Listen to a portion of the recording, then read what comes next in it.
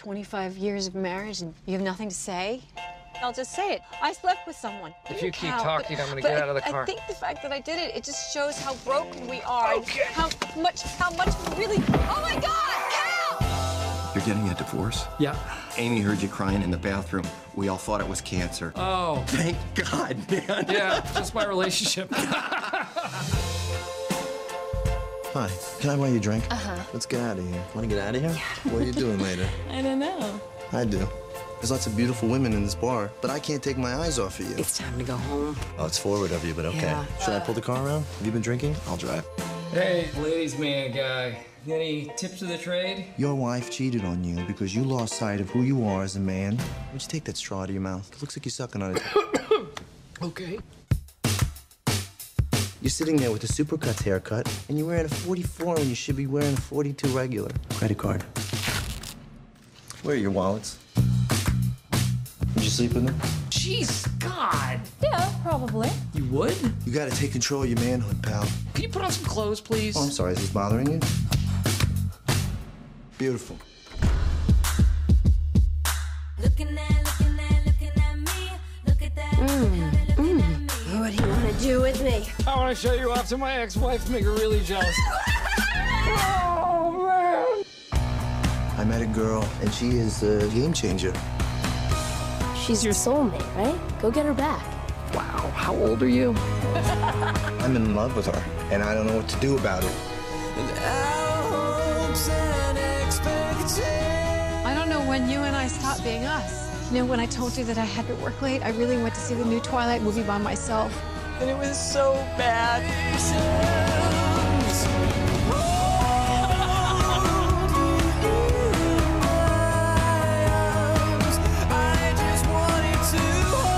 I should have fought for you.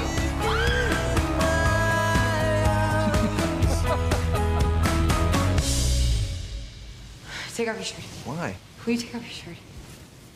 Seriously? It's like you're photoshopped. You're listening to the AfterBuzz TV network, now the largest new media platform on the web, and your #1 source for after-show entertainment. Very good, Keith Johnson.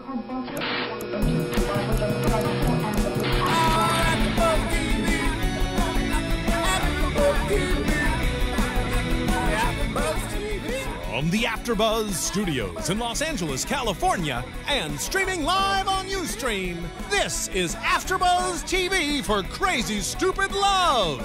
We'll break down the film and get you all the latest news and gossip about Crazy Stupid Love. If you'd like to buzz into tonight's show, you can buzz us at 424-256-1729. That's 424-256-1729. And now, picking up where the show leaves off, and the buzz continues. Hello, hello, hello. What's up, everybody? Ben Lyons here at the house that Menounos built, AfterBuzz TV headquarters, joined by the man, the myth, the legend, Scott Mantz, everybody. Scott Movie Mantz, ladies and gentlemen, here with Ben Lyons from E, Scott Mantz from Access Hollywood. No longer AfterBuzz TV today. It's AfterBuzz Movies. At the movies. I love it, Scott. You and I have known each other for a long time now. We see each other on the circuit covering films around the world. You for Access Hollywood, me for the E channel. Now here we are, united to talk about a fantastic romantic comedy. Finally, a match made in heaven, and talk about a movie made in heaven. How much did you love this film? Well, I've it. seen it twice now, and I'm a huge Steve Carell fan, so I had high expectations going into this. He's made some great films over the years. Dan in Real Life, The 40-Year-Old Virgin, of course. We all know what he does every day on The Office. But I've always had a theory about romantic comedies, and that the best ones seem to be told either from the guy's perspective or at least include the guy in part of the action. The guy's not just an ancillary one-note character. And here, Steve Carell playing a guy who's down on his luck. The movie opens with him getting separated from his wife, Julianne Moore. It just takes you on a romantic ride that's very funny and has lots of twists and turns. I found myself enjoying every moment of this film. I couldn't agree more. And the thing is, before I saw Crazy Stupid Love, I saw Friends with Benefits with Justin Timberlake and Mila Kunis. That opened the week before. And up to that point, I thought that that was the best romantic comedy of the year. thought that was a wonderful film. Justin Timberlake and Mila had great chemistry. And then I saw this film. This film, it's smarter, it's more vast, it's an ensemble. The cast is superb, and there is a great surprise in this film that we just cannot spoil. Definitely not going to give that away. And this is a film that going into it, while I did have high expectations, I was a little skeptical because this kind of film can be drowned by its premise, where Ryan Gosling plays a ladies' man who helps Steve Carell get his mojo back to win back his wife, Julianne Moore. And then you sprinkle in Emma Stone in the mix because she's hot right now, and you throw in Kevin Bacon and Marisa Tomei because there's some familiar faces there. And this could have been in the vein of Valentine's Day or How Do You Know or He's Just Not That Into You, where you have a bunch of celebrities coming together and they're just that on screen, celebrities as opposed to real characters. And this didn't have that, thankfully. Well, let's talk a little bit more about the premise. You have Steve Carell and Julianne Moore. They've been married for 25 years. They're definitely past the itch. They're bored with each other. He wears sneakers to work. Wear sneakers on his date night in a fancy restaurant. Exactly. Clearly, so on the way home, she says, I slept with somebody else. And he's totally numb to it. He just jumps out of the car. The car is still moving. That's how numb he is to this. But it crushes him. It destroys him. You know, he clearly cares for her, but he's managed to lose sight of making her happy. And of he's how to tell her. Phoned in his marriage. You're a married guy. You know how it is. You got to. It's marriage is work. Right? Marriage is a beautiful thing, but you constantly have to stay on your toes. Marriage, you have to make it work. You have to keep the romance going. And after 25 years, maybe who can blame him for losing touch with how to keep that going? And so they're separating. He's back at work. He's numb. Everybody thinks he has cancer, and they're just glad that he doesn't. So he goes to a bar to drown his sorrows, and he's talking up his sob story to somebody. And across the room, Ladies' Man of the Year, the absolute pickup artist, Ryan Gosling, hears his story, and he has been a love conqueror. He has had all these conquests, and he looks across that room, and he sees Steve Carell and says, this guy is going to be my next conquest. And Gosling has that quality when he walks on screen. You forget all the other great roles he's played over the years, and you forget that he's primarily a dramatic actor by trade, and he embodies this smooth-talking, fast-talking ladies' man. Women love this guy in real life. I don't know a girl in my life who's not obsessed with Ryan Gosling. Well, and why wouldn't they? They saw The Notebook in 2004, which is one of the best romances. Why do you think Maria came to hang out today? She just wanted to hear us talk about Ryan Gosling. She has no interest in watching us. Ryan Gosling has been. But Ryan Gosling, you know, here's the thing about Ryan Gosling. He's a very intense actor. Even though The Notebook was a commercial film, it was a serious movie. Sure. It's not a comedy by any means. Sure. But Ryan Gosling's movies have typically been very intense films, like last year, Blue Valentine, a very raw, intense, and very depressing film. A very depressing take on love, and this is a far more optimistic one. Steve Carell's son, who's about 13 or 14 in this, is coming into his own as a young man and finding love. He's got a crush on the babysitter. For the first time, a crush on the babysitter. We've all been there. Yes, we have. And Gosling, you know, has his Lothario ways, but you can even tell that he's been is a little bored with this stage in his life. But who knew Ryan Gosling could play comedy? That, to me, was the revelation of this movie. He is freaking funny. Very funny, very intense. Some one-liners that guys are going to be saying to each other, I think, for a long time. Especially after every time they go up to a girl at a bar, they're going to say, let's get out of here. Well, also, I just think you're going to hear guys saying all the time, be better than the Gap.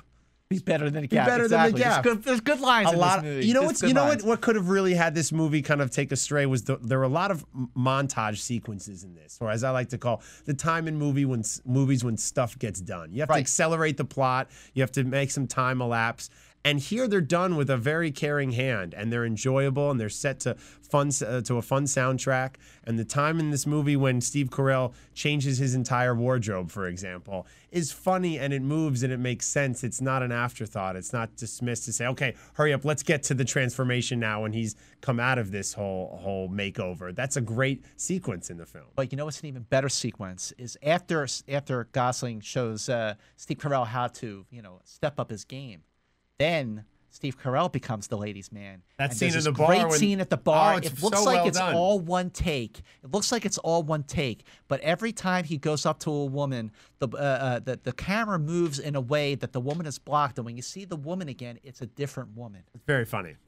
I don't know how they did that. It's great. But that's going to be great for the DVD. And you know what's something to be said for this film as well? It's a good LA love story. We haven't seen a lot of movies set in Los Angeles recently. We all know this is the home of where movies are made, but it's often set in Chicago, a Vince Vaughn movie like The Breakup or something, you know, or set in Boston, or shot obviously in Canada, but made to look like this is Los Angeles. They're at the AMC Century City Mall. He's throwing his shoes over the railing. Yeah. Like, it's nice to see a good Los Angeles movie, American crews, you know, people here who have been out of work for a while are now getting a chance to work and live at home, which I really respected. You know, in terms of movies that were shot in and around LA, I think because this movie was sort of a bromance, you know, between Gosling and Carell. I mean, the last time I saw a really effective romantic comedy like this was I Love You, Man. Yeah. Again, a romantic comedy told from the guy's point of view. Exactly. Yeah. Good point. Knocked Up, another romantic comedy set here in Los Angeles. But this is free of the Apatow crew. Yes. Not to say that that's a reason why it's good, but just it's independently of that whole style of humor. It's not raunchy. Steve Carell's really never made a name for himself by being explicit in his films or doing R-rated comedies. And even The 40-Year-Old Virgin, it was a sweet film. Yes. Just because it was R-rated. They didn't go for the raunchy jokes just for the sake of going for raunchy jokes to push the barrier, although they did. But they did it in a way that it was organic. Not in a way that felt forced. Something we haven't talked about in this film is Emma Stone. Emma Stone. Can we talk about Emma Stone? She is on fire right now. And I got to tell you, even though I saw her in Zombieland and Superbad, I fell in love with Emma Stone. And I'm a married man, and I can say this, but I fell in love with her while watching Easy A last fall. Terrific. That was a terrific performance. It was a breakthrough performance. It paid off. In a 3-week period, she has Friends with Benefits, small role, this movie, Crazy Stupid Love, and then very soon she has The Help. And she is filming, or just recently finished filming, The Amazing Spider-Man. She plays Gwen Stacy. And more impressive in this town, she keeps her nose clean. I mean, you and I work at celebrity news outlets that thrive off the misfortunes and missteps of young Hollywood. And this is a girl who's only mentioned on our show when she has movies coming out. Yep. She's somebody who is known for her work. She did a movie like Easy A for, I heard a rumored $60,000. That's what I heard too. And it changed her career. She hosted SNL. She got a Golden Globe nomination. She has it. And when that happens to you in Hollywood, you get all types of scripts sent your way. Everybody has their moment. And then it's what you do with your moment that proves if you have longevity in this business or not. She's going to be acting into her 80s because of some of the choices she's making now, I think. And I think, and this film is just, I mean, a film that she's not the main star in this film. In fact, there was one point, the first time I saw it was, boy, did they make this movie before she was a big star and cut her out of the movie? Like, I almost thought, like, okay, she's got her 1 or 2 scenes in the restaurant with Josh Groban, it's very surprising to see him in this, and I hope he does many more things. That's one of those, like, you know, WTF moments. Like, what? But perfect casting. He's terrific in that. He was good in it, yeah. And I thought, wow, did they cut her out in this? But she comes back, and she's got a great third act, and she has great chemistry with Gosling. You believe that Gosling, this guy who could get anyone, would want to settle with her and want to be with her. Which he could get anybody, and he does get everybody. Yeah. But you see through Emma Stone, she makes her character so vulnerable and so strong that you can see why Gosling would just want to hang up his pickup artist clothes and just stay with her. But the other thing about Emma Stone is Superbad, Easy A, Zombieland. She played a teen. She played a high schooler. This is a mature role for her. She is not in high school. In fact, she's fresh out of college. Yeah. And you know, going back to what we were saying before about these actresses who get these chances and they blow it.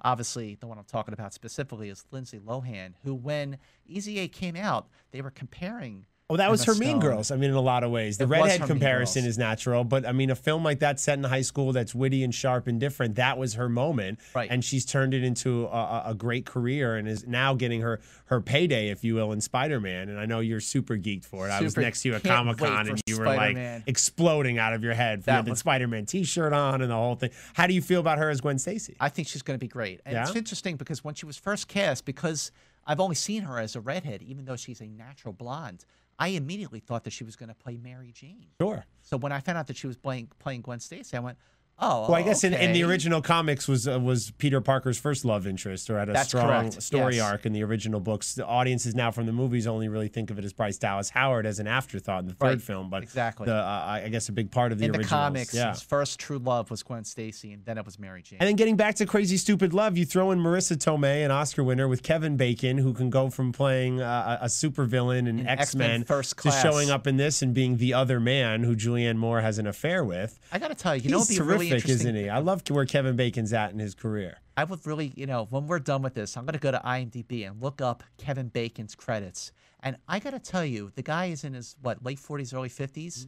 He probably has more working credits than any other actor ever. Remember that, That's why they made a game after yeah, him. Of course. Now he's connected to Emma Stone and everybody, and Josh Groban. But Yes. now, I interviewed Kevin recently in New York, and he talked about early in his career when he had a lot of success. He thought maybe I should have, in hindsight, gone after more leading man roles or been more of a celebrity, but it's just not in my DNA. And now I think that's coming back to help him in some ways at this stage in his career, because he can show up in a film like this, make it better for the scenes he's in. The date that he goes on with Julianne Moore, it's the perfect tone where it's not incredibly awkward, but it's just not right. You can tell that it's not the same as it should be with Steve Carell, and it helps you root for Steve Carell to get back with her, which I appreciated Kevin Bacon's almost humility in taking a role like this. When you have a movie like this, an ensemble film, where every last character, right down to Marisa Tomei and Kevin Bacon, who are they're very supporting characters, but that they could be fully realized with personalities and depth, and you get who they are with the few scenes that they're in.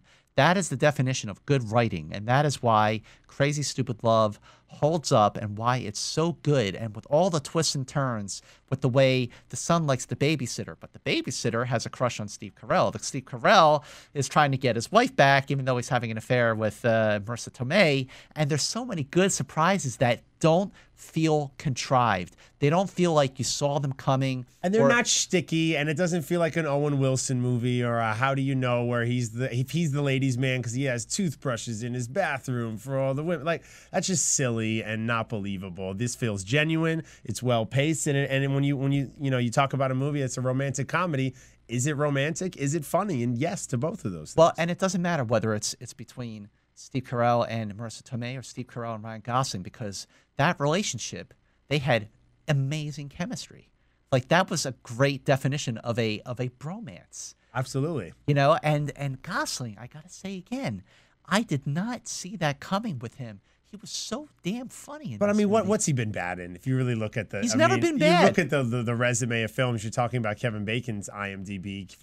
Kevin Bacon's a great actor, but he's got a few stinkers to his credit. A lot of working actors do, but Gosling has really been smart about the material he's chosen to do. I'm sure he gets offered every studio film you could imagine. Even the movie he made with Anthony Hopkins, the lawyer movie, was still okay. Oh, that was good. I forget the name of it, but Fracture, I think. Fracture, that was good. But I mean, he's from Half Nelson and Blue Valentine, the stuff he's done with producer Jamie Patricoff over the years. Gosling just is a beast of an actor and has been smart, again, in choosing those films that are of quality, even outside of simply just great roles for him to take. And I think this is really gonna be, and it's weird to say this as a breakthrough year for him because he has been acting for so many years. But after Crazy Stupid Love, this fall he's got two very big, very different roles. One of them is a movie called Drive, which I did see. Carey Mulligan. Carey Mulligan. Yeah. This movie is fantastic. He plays a stunt driver for movies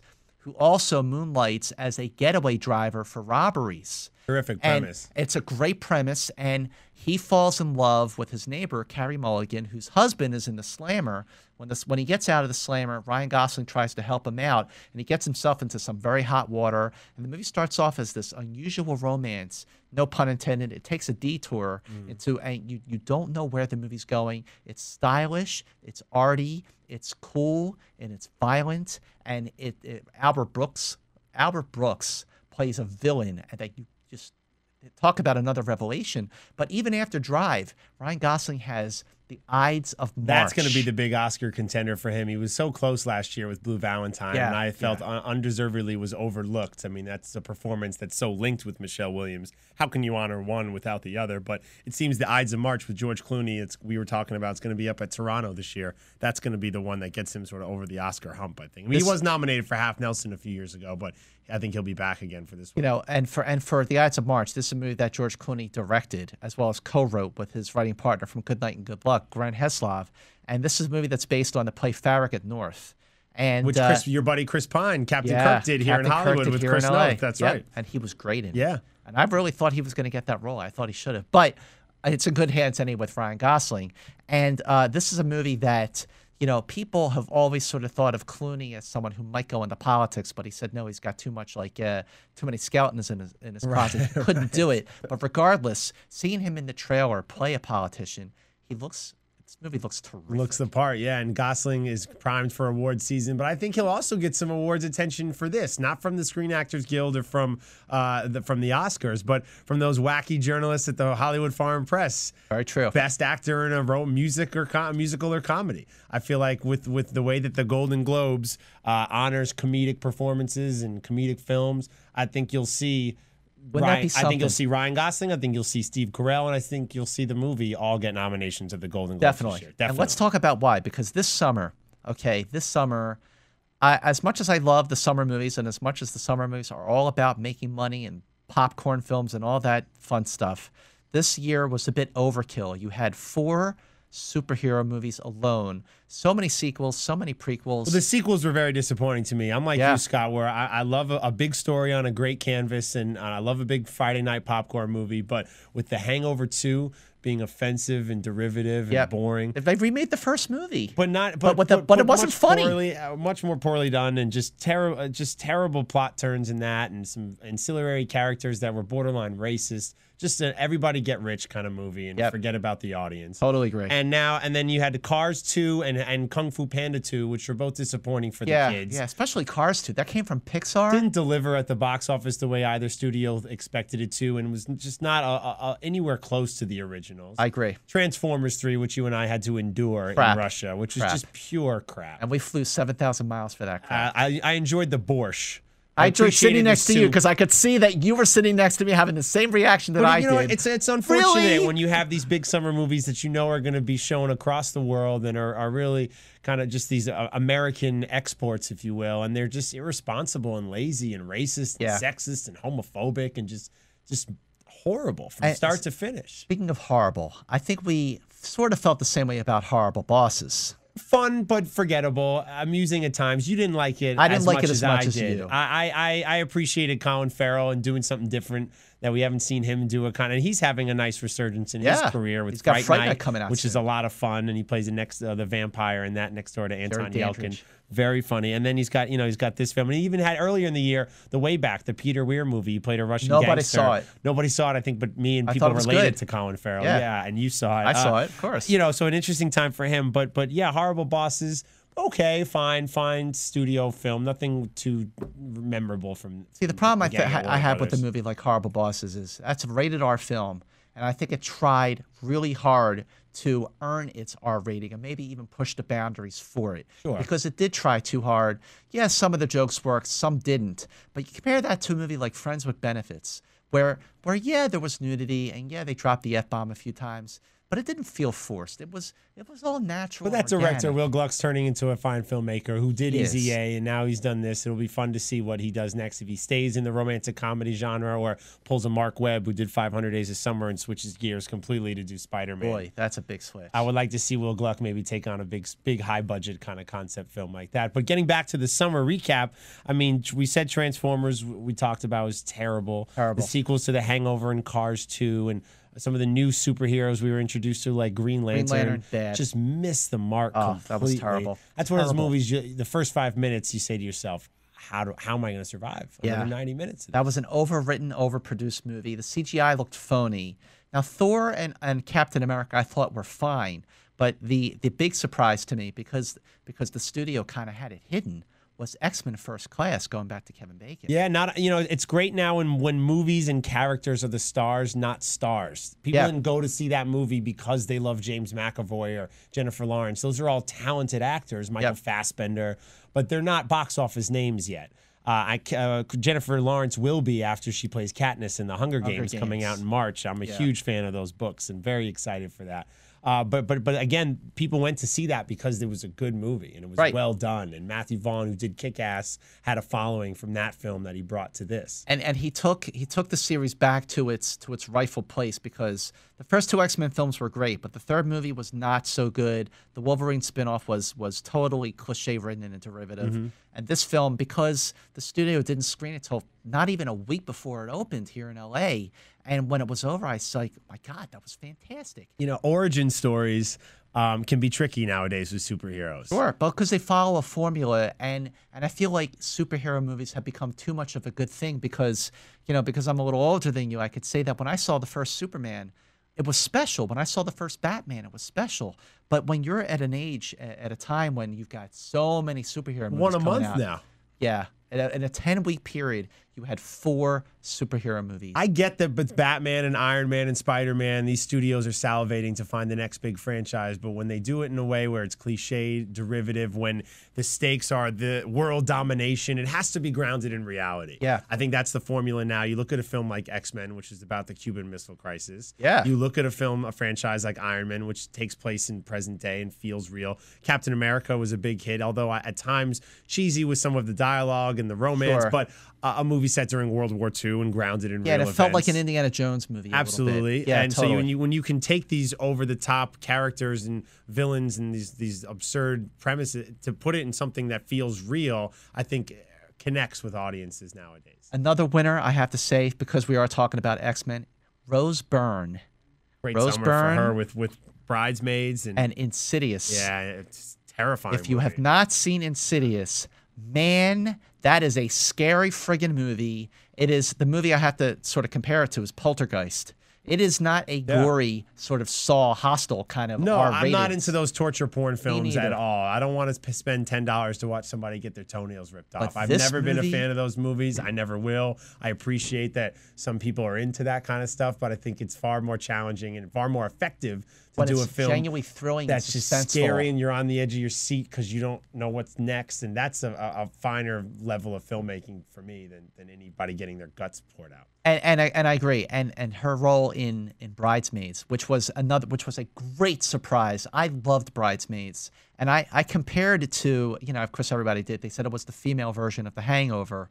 And when I saw Bridesmaids, because I think it came out like a week or two before Hangover Part 2, I said, wow, these guys better watch their backs. But watch, now you're going to start seeing all these studio films coming about a group of girls who go for a bachelor weekend. Yeah. Or you're going to start to see, I heard Reese Witherspoon signed on to one where she goes to Vegas with a group of girls. You're going to start to see that kind of domino effect. With every studio goes, where's our Bridesmaids? I want to talk to you as we wrap up the summer here. We talked about how much we love Crazy Stupid Love, which is opening this weekend. I think we agree the best movie of the weekend. Absolutely. By far. No question. But let's talk about this theme of alien invasions this summer. Sure. Green Lantern is an alien story. It was terrible. But there's 3 that we should discuss. Super 8. Right. Which I don't know your take on that. I liked it. I didn't love it. Super 8, here's the movie J.J. Abrams directed as a Valentine to Steven Spielberg's classics Close Encounters and E.T. and all the great movies. Goonies, Gremlins even, and of course, J.J. Abrams' own Cloverfield. But, the problem I had with Super 8, while it was a touching coming of age story, that part worked really well for me. The kids cast in this movie were great, and that's when it felt very Spielbergian. Again, going to see a movie because of the movie and the characters on screen, not so much because it's Bradley Cooper is the cop or something. Right. It's no box office draws in this film in the cast. And that's all why, unknowns, pretty much, which was fun. That's what I liked about the film. Yeah. What I didn't like about it is I felt that JJ tried a little too hard to hit all these notes. That the movie, there was a disjointed flow to it.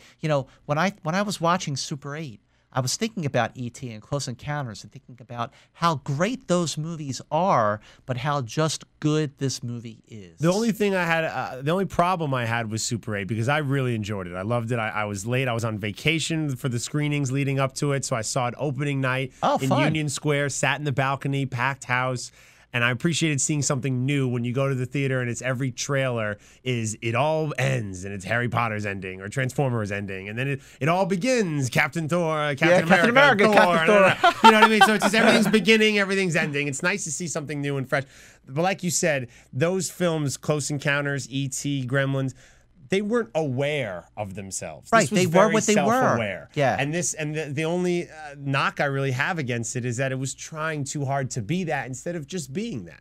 That's my I problem. loved the film. I really enjoyed it. And the kids are great. And the monster reveal in the third act hits. Yes. But you can tell it's very self-aware and very Yes. self-conscious at It's times, almost which almost distracts you, I think, throughout the film. And it did distract me. That's why I as much as I wanted to love it, I only liked it. Now, that sounds like a slam, and I like other people I've talked to, and even my written review for it. Like I read over it, and I feel like I would have to show it to people. It's like, does this sound like I'm slamming the movie? Because I did like it. I've recommended it. I just, when you hold your standards, when you're trying to do a classic, and it's not a classic, it's obvious. Yeah, and then it's almost unfair to the film to then, like you said, do you say it's a bad movie? No, it's a very good movie. And Spielberg produced this movie, Spielberg too. produced the film. JJ, his writing, his signature pacing is evident and palpable throughout. The kids are great. It's just not as classic as a movie as you would maybe want it, which is an unfair expectation, I think, of a film. And I went into the Cowboys and Aliens with similar expectations. Speaking of Spielberg, who also I wanted produced. it to be the best movie of the summer and to love it and to be great. And it's much better as a Western, I think, than it is as a sci-fi film. It's more Cowboys than Aliens. It opens this weekend. Daniel Craig plays a cowboy who mysteriously comes into a town, and you don't know his backstory, which is the formula for great Westerns like Shane and High Noon over the years. And Sure. Searchers. And an alien spacecraft lands in the town. And Lance blows the crap out of it.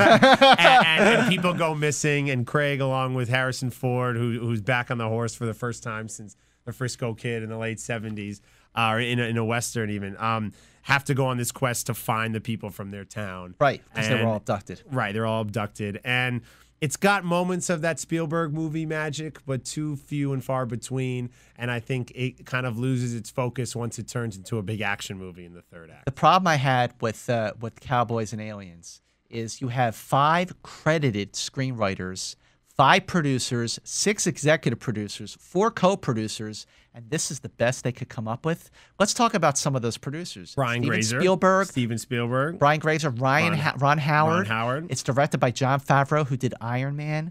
And then, of course, you've got Indiana Jones and James Bond in the same movie. And I just felt that the story was dull. The characters were weak. The dialogue was trite. It was. I called it How the West Was Lost in Space. Well said, Scott Mantz. And, well, thank you, Ben Lyons. Sam Rockwell improves everything he's in, and he makes this better when he's on screen. Especially when he has his little payoff. I like Sam Rockwell. He has his little payoff. He provides some moments of levity into the film, and he's terrific as always. But you're right, the characters are weak. Adam Beach is a far more talented actor than the material I feel like they gave him. He's known for Flags of Our Fathers and a few other things. But yeah, the aliens. They were so much like the aliens that you saw in Independence Day, War of the Worlds, Battle Los Angeles. But there was no consistency to how they are defeated. Right. Does a bullet from a 6-shooter maim them, or does it simply do they ignore that kind of impact? It just didn't I couldn't work. figure out exactly how they would die, and that's a pretty basic thing. And I remember you saw the movie before I did. I did. I saw it in and Montana. I emailed you. Yeah. And you remember what you wrote back to me? No, I was probably drunk on moonshine in Montana. You said underwhelming. That's all you had to say. Because I saw it at the premiere of Comic-Con. And boy, talk about a build-up. Having a big Hollywood presence, a big, huge thing with the bleachers and the fans. It was like I was live for 2 hours. Yeah. Yes, you were there. I was on the Jumbotron in the theater. I know what a big deal it was. And again, a good movie.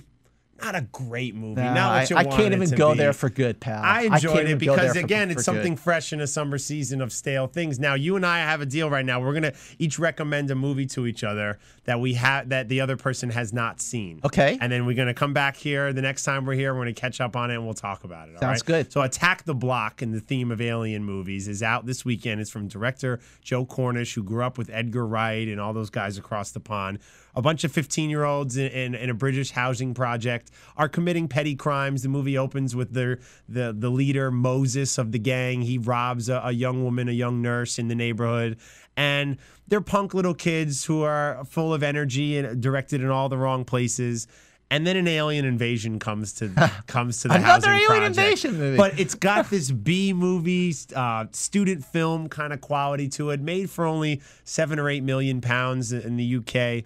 First time director, and all the unknown kids. Nick Frost from those great movies with Simon Pegg. He's in the film. Hot Fuzz, Shaun of the Dead. And it's just cool. And the kids have a bravado and a swagger that is unique to South London. They use great slang, and it's just different than what you would see from American kids. There's a young kid in it who's going to be the next Shia LaBeouf. I sat with the lead, Joey Boyega, the other day, who's going to has a leading man future as an action hero in this at times.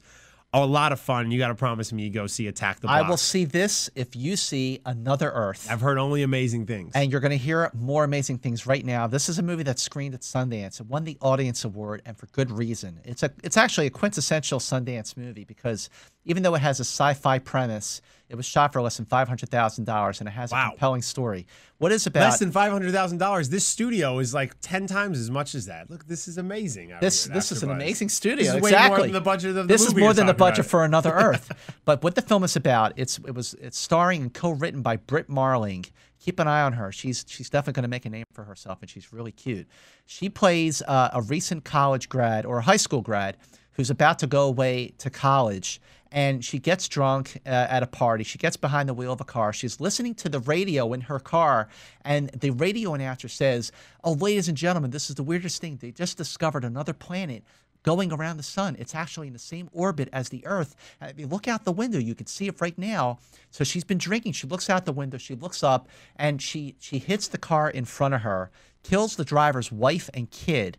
And the driver is William Maypother, who is Tom Cruise's cousin, but he was also in the bedroom, and he was on Lost. Sure. And so 4 years later, she gets out of jail for involuntary manslaughter, and she goes to redeem herself, and she gets very involved with William Maypother's character, who has no idea that she killed his wife and kid.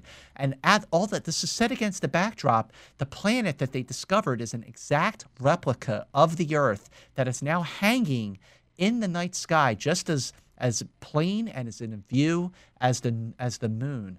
And it's not just a duplicate of the Earth. Everybody on our Earth has an exact duplicate on this other Earth. It sounds very convoluted, but it's very compelling. Try and imagine what would happen if Stanley Kubrick were still alive and he made a low-budget film. This would be it. See it. All right, so those are the movies we have to see next time. We want to take some calls if anybody's out there still indulging us and checking us out. Is anybody on Twitter? Maria, you asleep in there? Is anybody on Twitter with some questions? They like Mantz's Sundance T-shirt?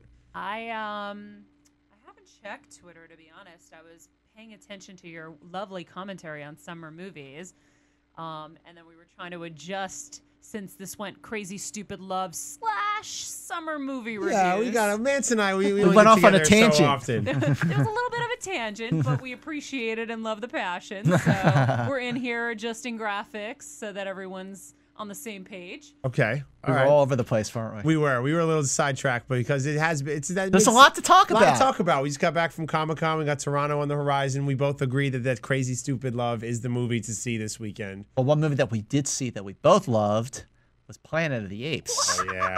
We did. This movie, Rise of the Planet of the Apes, it opens next Friday. Directed by Rupert Wyatt. And starring James Franco. Is it a reboot? Is it a remake? Is it a prequel? It's a prequel in every sense of the word. It takes all the other Planet of the Apes incarnations from Charlton Heston to Mark Wahlberg and all, and throws them out the window. And this is the beginning story. This is how we got to the point. How we got to the point. But it's because the Mark Wahlberg version, which came out 10 years ago, which I can't believe it's so been that laughable. long. Tim Roth, Paul Giamatti, Estella Warren. I don't know what she's doing. It was bad. And you know that it came from the mind of Tim Burton. Tim Burton's far better at adapting his own original material than he is at adapting the works of others, and I think that's a great example of a movie where it didn't work. But that version was soul-crushing because I love the original films. I mean, I grew up with them.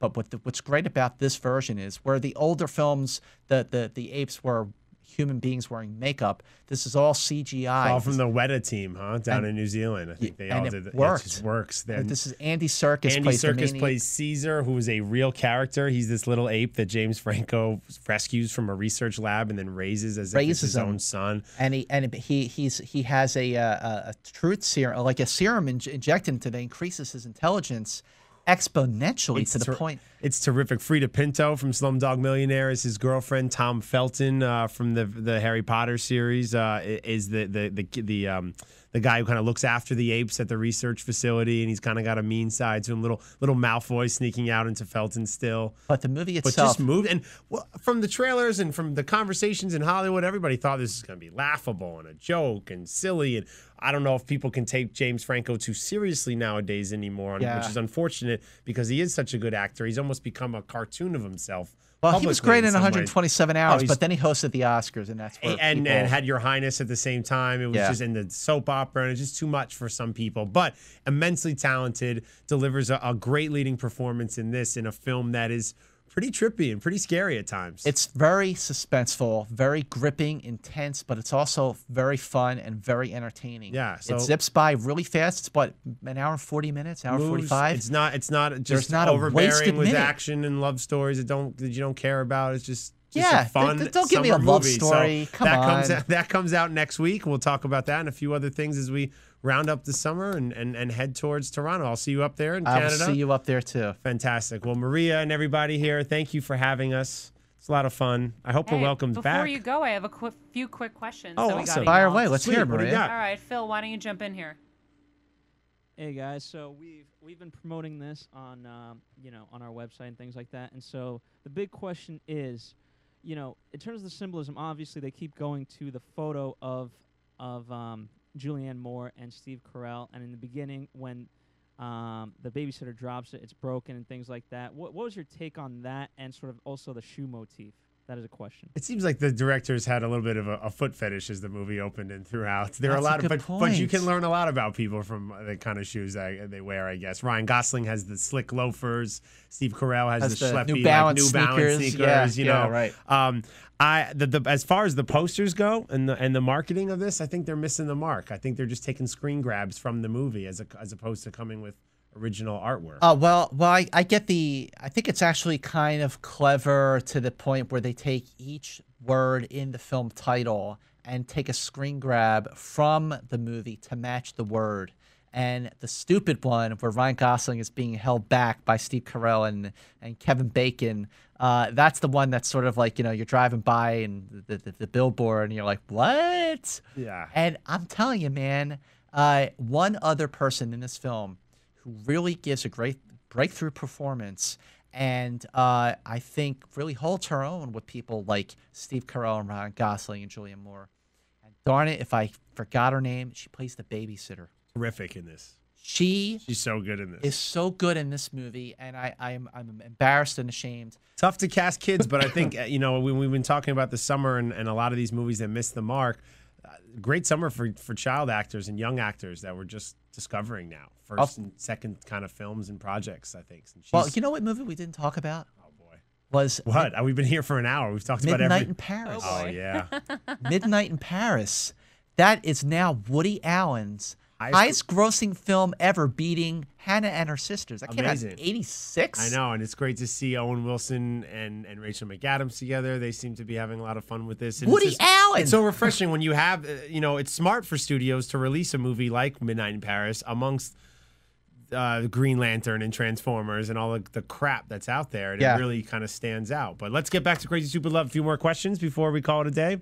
We got one more. Phil? Let's hear it. Hey guys, are you at all familiar with J.R. Moringer's The Tender Bar? A fan asks. The Tender Bar? Tender Bar. I don't know. It's Friday night, and I'm trying to get to a bar. The Tender Bar? It is happy hour. It's getting there. No, enlighten us, please. All right, so, well, let me just check it right now. Okay, so The Tender Bar, according to Amazon, it's a memoir by a writer, J.R. Moringer, and it's basically his coming-of-age story at a bar.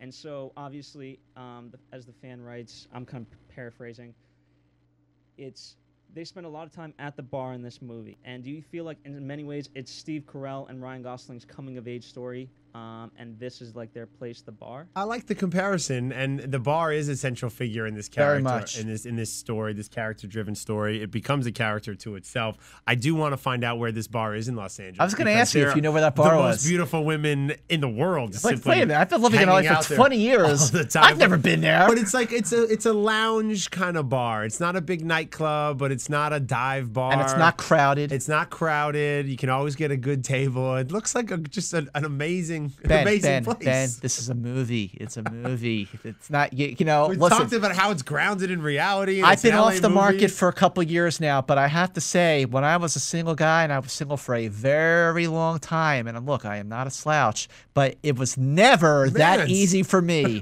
Dude, I've dated a lot of girls in Hollywood, but darn, I just had a hard time going up to women at bars being like, hey, how you doing? Hey, Scott It just doesn't work, I man. know Maria Menounos. I mean, I'd get out of here. I would be wearing the freaking Sundance t-shirt. I'd be styling. I'd wear a shirt and tie, or not a tie, but a jacket. And just, man, they just shoot you down. They just shoot you down. They rip your heart out. They show it to you while it's still beating. This is Hollywood. That is a movie.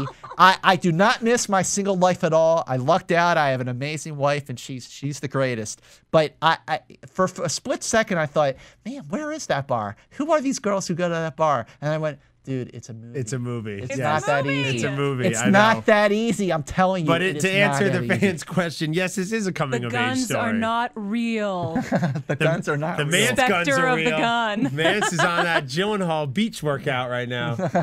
This is a coming-of-age story for the two of them. Gosling realizes that his ways as a womanizer are quickly coming to an end because they're not making him happy. There's a scene with Emma Stone where he says, I buy all this crap in my house because I'm not happy. Right. And he realizes he needs to change his life and settle down. And Steve Carell realizes he needs to change his life. And there's a reason why he lost his wife and he needs to get her back. So definitely a coming-of-age story. And I love coming-of-age stories for people in their 30s and 40s. And it doesn't have to be just for 15-year-olds. Ben, any movie where you have the growth and evolution of a character is significant and very important because this film is a great example because not only, when the story starts off, Steve Carell's in the dumps, Ryan Gosling helps him be a better man, but in the process, Steve Carell helps Ryan Gosling also be a better man because at first, Gosling is giving Carell advice and then at the end, Carell is giving Gosling advice. Well, there is no better man I know in Hollywood than Scott Mantz. Your enthusiasm for film is infectious. I'm honored to sit across the table from you here at AfterBuzz TV. Been a long time coming. It's been a long time coming. Hopefully, it will be a long time until we do it again. And a privilege, Ben Lyons, the first of many times. This is just the beginning, pal. Well, you guys at home can always tweet us right here at AfterBuzz TV.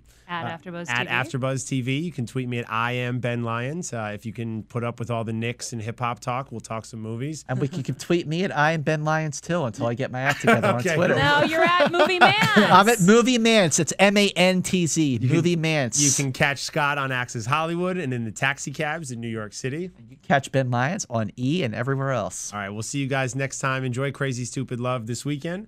And we'll talk to you again soon from the AfterBuzz headquarters. Peace. Peace out. From producers Kevin Undergaro and Phil Svitek, engineer DJ Jesse Janity, and the entire AfterBuzz TV staff, we would like to thank you for listening to the AfterBuzz TV network. If you have questions or comments, be sure to buzz us at info@AfterBuzzTV.com. And you can find us on Facebook or follow us on Twitter by searching for AfterBuzz TV. Buzz you later. Buzz you later. The views expressed herein are those of the hosts only and do not necessarily reflect the views of AfterBuzz TV or its owners or principals.